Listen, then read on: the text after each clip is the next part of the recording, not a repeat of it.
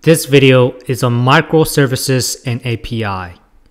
Microservices is an approach to building cloud application that breaks its functionality into modular components.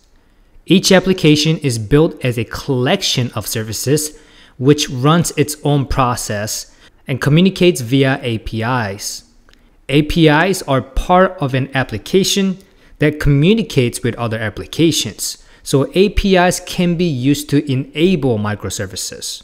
Let's make this simpler to understand. If Microsoft Word were split into microservices, there will be one for spell checking, there will be one for formatting, and so on.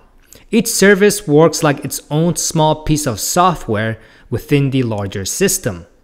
Microservice application is useful because updating individual services don't require modification of the entire system.